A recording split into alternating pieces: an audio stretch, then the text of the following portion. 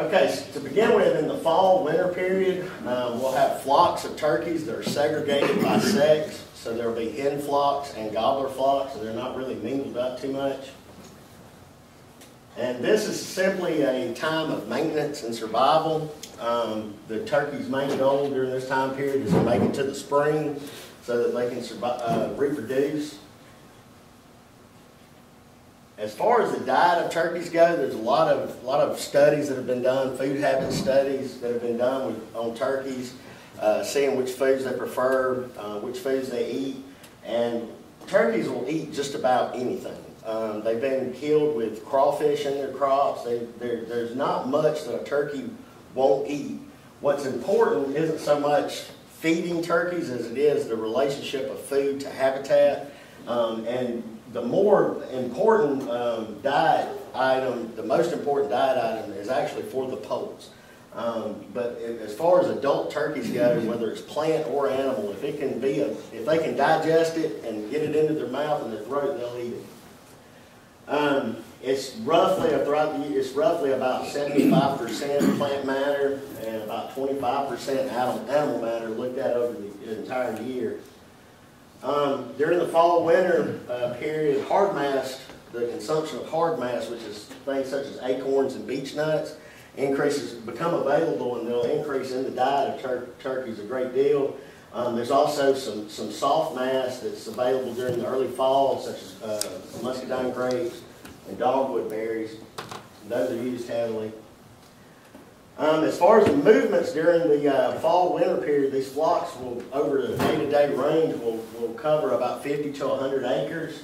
But they may suddenly just pick up and move to more than a mile to another location, and that's to take advantage of a food source that becomes available, or if where they are, they run out of acorns or whatever it is they've been feeding on, and they'll just pick up and move a long ways to take advantage of other food sources. And of course, during years where we have poor acorn production, movements are going to be a lot greater because they're just moving around the landscape, finding something to eat. General habitat needs and use for this period, in the fall and winter, turkeys will start using much more forested areas, less than open areas. And the big reason for that would be the need for taking advantage of those hard mass food sources.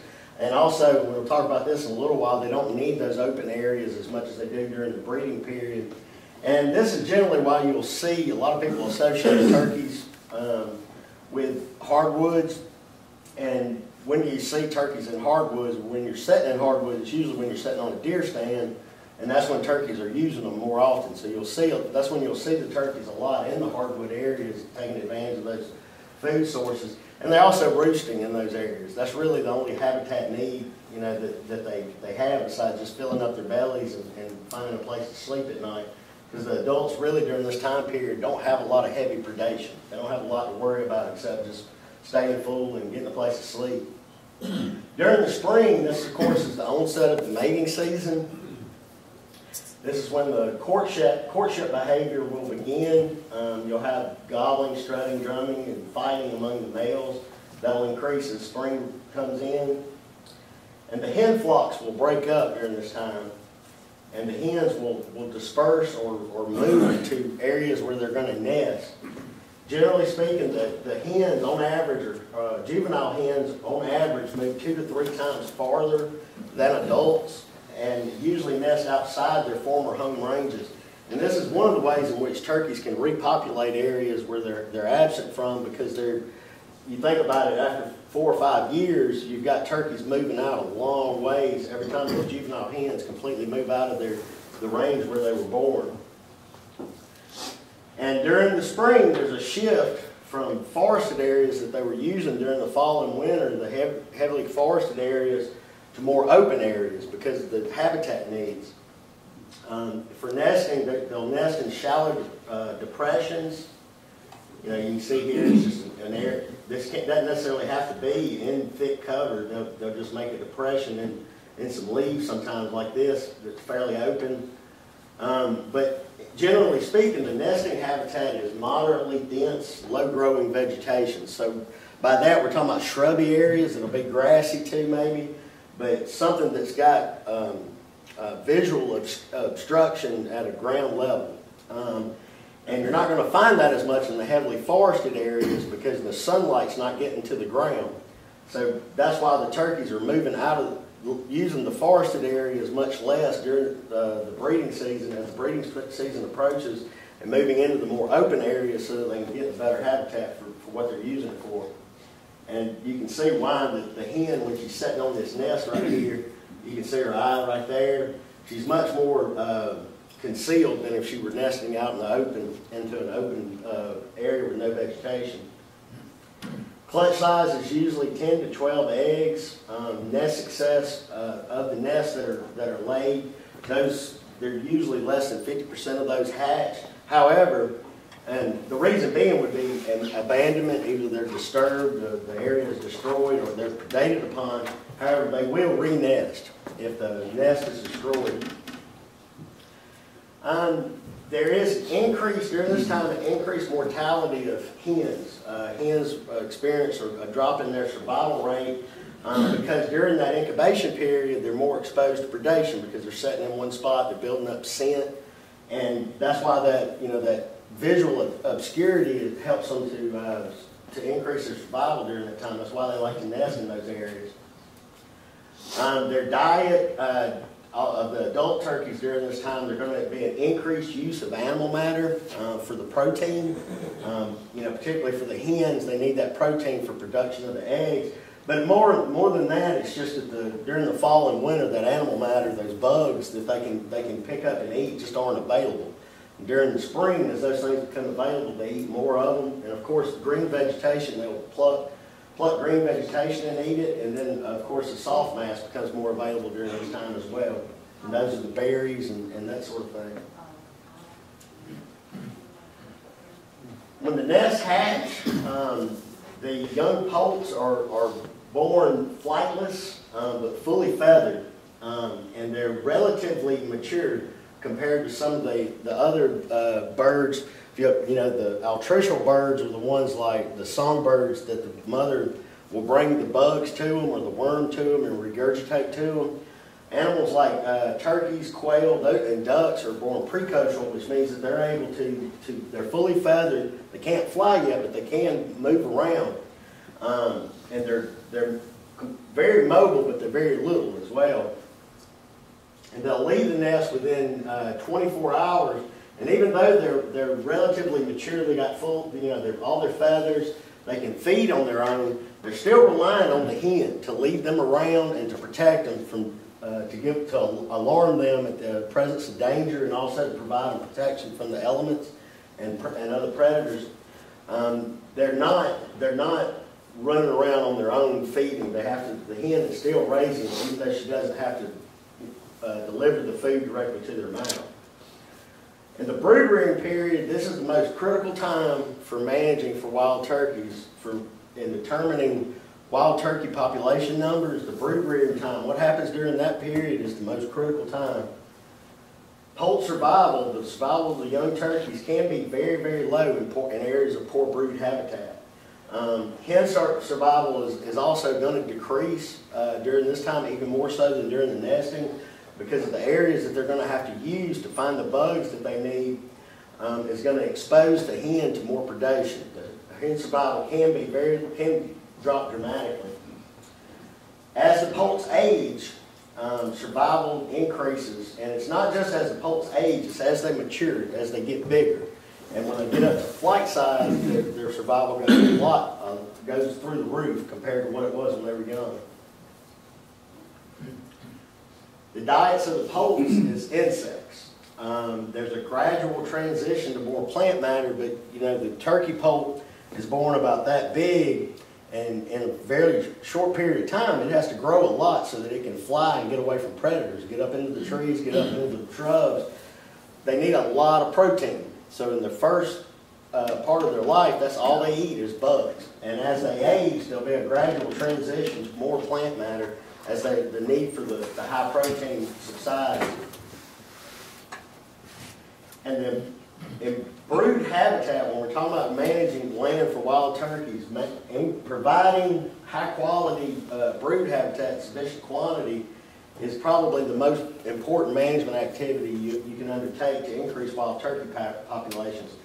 And it's often the limiting factor, meaning that no matter what you do, it's not going to matter until you increase that brood habitat. You can plant a bunch of other stuff that's not increasing the brood habitat, and it's not going to help any until you get that brood habitat where it needs to be.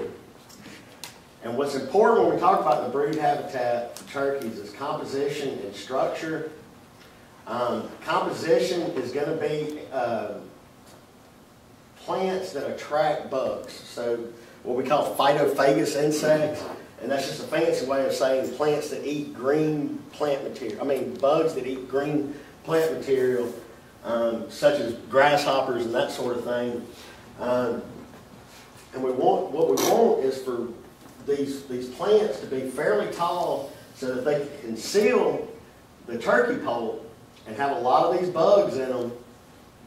But at the same time, you want them to have bare ground. So underneath these plants right here, it's not bare. When we talk about bare ground for foraging, it's not disking it all under at one time. So that we want the cover ahead so that the turkeys can have visual concealment, and we have the bugs that are eating on the plant material. But down at the ground level, we don't want a lot of thatch built up, because you remember when the turkeys first hatch out, they're not real big. The easier it is for them to move through these areas and feed, the sooner they can get filled up, the sooner they can kind of hide for a little while and not be as exposed to predation. But on top of that, the better the area is at feeding the young turkey poults in a timely manner and with highly nutritious foods, the faster they're going to grow. And as those turkey poults grow, their survival increases, especially when they get up to the flighted stage. Another thing that tends to be fairly important is the distance to nesting habitats. So where the turkeys are nesting, the further they have to travel to get to the areas where they're going to raise the brood, survival can be decreased with distance from that nesting habitat, because they may be moving across areas in which they're more exposed to predation. I'm running through this fairly quick because I wanted to, we got started a little late. The last thing I wanted to talk about was the history of wild turkey in Alabama. Populations at the time of settlement, we don't have census information from that time, and we didn't. But according to historical accounts and what we know about how Native Americans managed the landscape here and what the landscape looked like, the populations were probably pretty abundant at the time of settlement. After settlement, there was a fairly steady decline until the early 20th century, where turkey populations were extremely low compared to what they were at the time of settlement. Part of this reason was habitat destruction, but probably more importantly was overharvest. Turkey were, it's a fairly big bird. You could feed your family for a little while off that turkey that you shot. And some people would shoot turkeys and sell them for meat, market hunting. And this decimated turkey populations, not just in Alabama, but throughout the range. Restoration, part of that has been habitat restoration. Probably most importantly, the protection of birds because the bigger problem was most likely the overharvest of birds. Protection of especially of hens has led to increases in this. Now, one of the reasons I wanted to bring up this history of wild turkey in Alabama was back here at the early part of the 20th century, not just in Alabama, but in many places, the only places you could find turkeys were very remote areas that were typically hardwood bottomlands, large expanses of swamp. And why do you think that would be? Because you think those areas are just the best places for turkeys? It's because we couldn't get to them, is why.